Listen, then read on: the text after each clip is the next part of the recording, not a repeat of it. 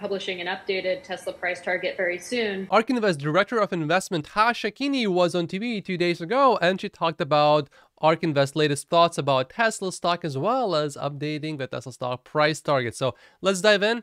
Good news also. My wife's back is much better now. It's still not good.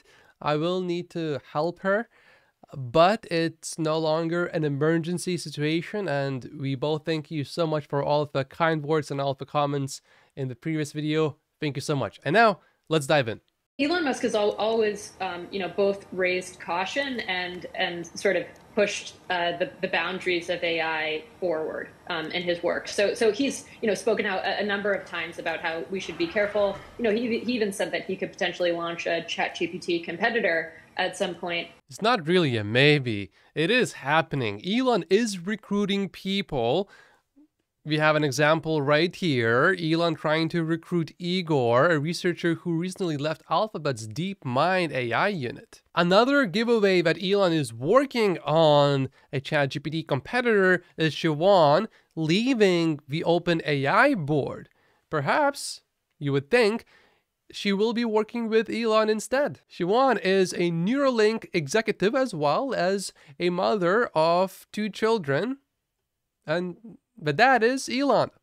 So I guess I'm not surprised to hear the concerns, but in this case, again, I think for Tesla in particular, the opportunity is really in robotaxi, and we're actually seeing early signs that autonomous driving is already safer than humans. So at Tesla's Investor Day, they released the accident rate per million miles driven in the full self-driving beta software for the first time.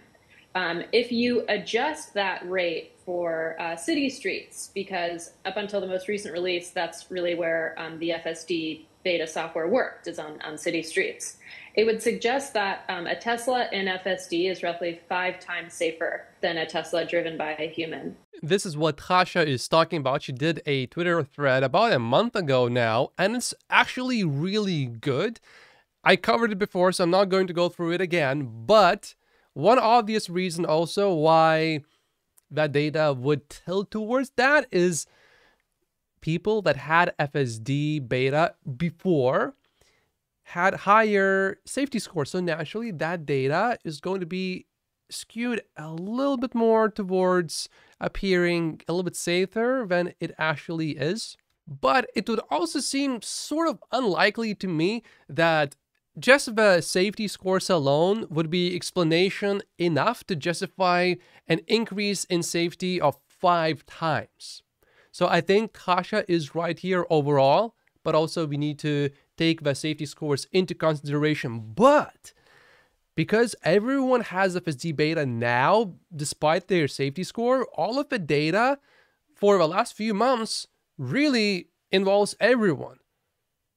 So this data is somewhat right, although not entirely, but as we get more and more data from Tesla, that data is going to be more clearly right, without huge distortions from people with very high safety scores. So again, I think this is a company that has both the data set and the capability to prove to regulators that this technology is safer. Now, will it be regulated? Yes. But I think that cities and regulators should all be on board for this technology because we think it'll be 80% safer than a human. And that will just be the beginning. The longer we have these systems, the safer they are going to get. Unlike with human driving, well, once you reach a certain level, most people don't really get any better or safer.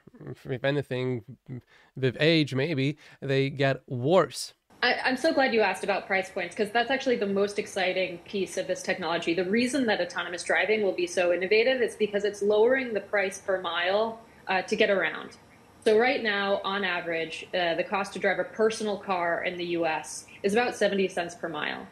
We think the price of an autonomous taxi at scale could be as low as 25 cents per mile, although there'll be support for higher price points. So that would suggest that all over the globe, including places like China, where ride-hail's already pretty inexpensive, autonomous travel should be cheaper. I think if we look far enough into the future, we don't need to say it should be cheaper, it may be cheaper. I think we can say it will be cheaper, certainly. It should open the market to people who are not in the ride-hail space today, to consumers that are not in the ride-hail space today. And it'll completely change how we get around, how we receive our goods. It'll change everything. Yeah, it won't be just ride hailing that will be available to everyone. That will change a lot. It will also be transportation for goods. That is going to be a lot cheaper. Everything would then be a little bit cheaper. That would be a fairly strong deflationary force on the whole economy. So, again, I think there's always going to be worry and concern over AI. In the case of autonomous driving, I really think that price will be the major determinant of demand. And again, we're already seeing that this technology is safer. It's not perfect, but I think it'll be safer than a human. There will still be crashes, but I think there'll be fewer accidents than we see today. There will certainly still be crashes, but we will have less of them.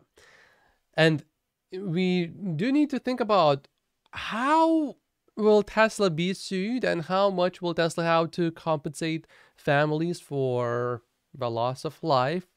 It will be very unfortunate, but that will be inevitable. And when we look at the overall picture, we will still have less deaths. So it does make sense to do that, but to those families that will lose loved ones, it will still be very tragic. Now let's take a look at what our competition is doing, as well as what's happening with a solar roof, with a Tesla solar roof. Let's move on to Ford. It was another trender here today. Ford raising the price of the F-150 Lightning Pro for the fourth time in the last year. Pras Subramanian here with the details. Pras, shares up at, about 2% today, so at least the street a bit encouraged by this, maybe help with some of the costs? Yeah, I guess the street isn't concerned about sticker shock here for people who want to get this F-150 Lightning. But yeah, you mentioned 4 price hikes here. So today they opened up the order books for the next batch of reservation holders, and then with that new pricing, so that Ford Pro base model went up $4,000 to $61,900-ish dollars there. It originally started at $42,000, right? So that's $20,000 in price hikes over the last year. Went from 42 to 48.9 to 53.7 to now 61.9. So really sort of hiking that base level up a lot. The more expensive Lariat and premium or platinum trims went up a couple grand here and there, but it's really this base model that went up significantly, because you got to say this is the cheap model is supposed to be a loss leader, and they just can't keep up with the losses, it seems. That describes Ford's situation perfectly well, because last year Ford's margins were 40%, minus 40%. Every vehicle that Ford sold, they lost money, and yeah, here the losses are too much. But also, this is good news for the Cybertruck, because if the competition is priced at such high prices, the Cybertruck is going to have more customers. Not that it really needs more customers, because we have over 1 million reservations, but it doesn't hurt. Tesla, obviously the leader in the space. What can you tell us about Tesla's solar roof systems? Yeah, the solar application, the solar products have been sort of a mystery for Tesla. They bought Solar City with a lot of fanfare many years ago, and everyone thought they would be ramping up their installations. And new research from the group Wood Mackenzie talks about how back in 2019, Tesla said they want to install 1,000 roofs a week. They've only installed 22 roofs a week last year. So it's a significant... 22 total or 22 per week? 22 per week. Okay. Compared to goals of 1,000 per week, right? Yeah. So what's going on here? Exactly. So how would they in the world ever ramp up some of those installs to reach that type of goal? I mean, how many years out could we potentially be? I think the bigger question is that maybe they don't want to. The question is, what does Tesla want to do with their solar business? Mm-hmm. We thought we'd hear more about that at the Investor Day, and they didn't say anything about it, other than the fact that solar is a cheap way to collect, green energy. So the question is, do they have a new product coming out? Are they going to roll out a new product? And that's why they're pulling back on some of these installations. They've canceled installations. They're funding people's money. So the question is, what's happening? And we have no clarity as to what they're doing with the solar business. And right now, 22 a week is nothing, really. Obviously, not everything that Tesla touches turns to gold, but there is still potential. And over the long term, maybe things will turn around. There are more important projects that Tesla needs to focus on right now. Electric vehicles, the next generation platform, storage for energy is extremely important.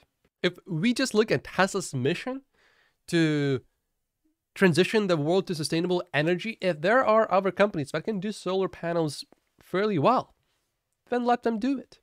and Tesla can provide energy storage at high scale, huge scale. And we are still on track to reach Tesla's goals of 20 million deliveries by 2030. Well, we need to grow a little bit under 50%, and so far we are on track. We may not get to 20 million, but we might be quite close.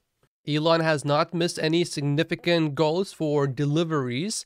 Years ago, he said Tesla will deliver 500,000 vehicles by 2020. And that's almost exactly how many Tesla delivered in 2020. So nothing changes for the EV business and for the energy storage business and for full self-driving. I personally always viewed the solar business part as a bonus, not something that I'm relying on to do very well. If it happens, great. If it doesn't really change much. And this is the Tesla stock buying opportunity explained by Elon Musk. My name is Matt Posius. Like and subscribe if you haven't yet, and I will see you in the next video. Thank you so much for watching.